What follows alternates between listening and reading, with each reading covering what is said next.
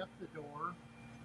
We have the valve down at the bottom. It's a 3-inch cam lock valve. We pulled, there's a safety cover on it. We took that off. Now we're going to hook on our hose. So the cam lock closes. We put a safety on that cam lock to keep it secured. I'm going to show you. So this is the inside of the container. You can see the bag of oil.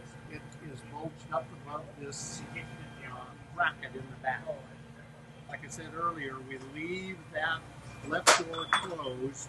That helps support the metal framework until the oil, we get it down at least halfway. So here's the hose. We use a 3-inch sanitary hose, and we will be hooking that up. I'll get you a little view of this. We're going to be hooking that up to the front of our pump.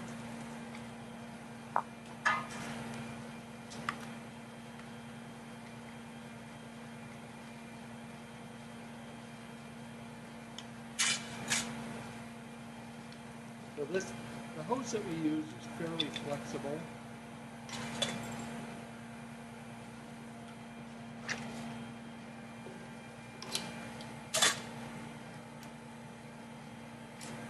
And here again, we will put a safety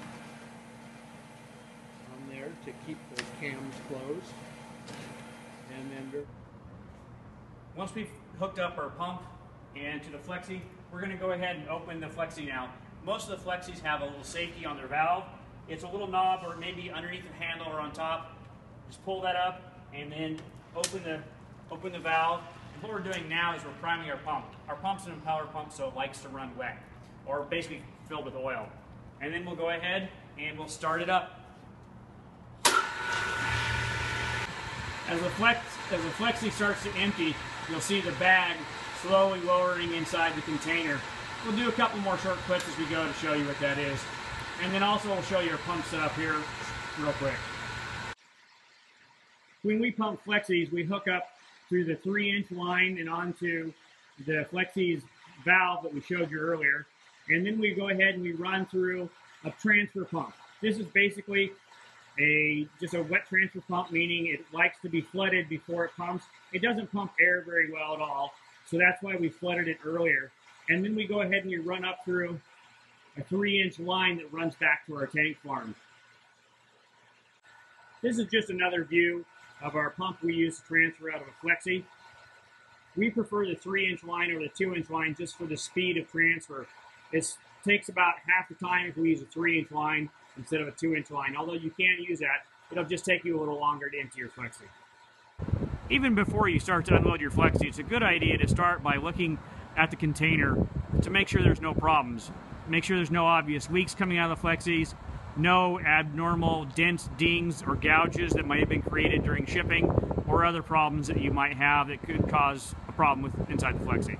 As part of our inspection process for receiving a Flexi, we do an outside check of the Flexi and then we install a kingpin lock.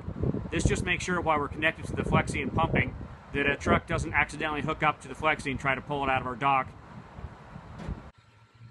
As you can see, after less than 10 minutes, the Flexi is already noticeably lower in the container, and it'll continue going down at this rate for quite a while yet. We'll fill one of our 6,000-gallon bulk tanks from a Flexi in about a half hour using our setup.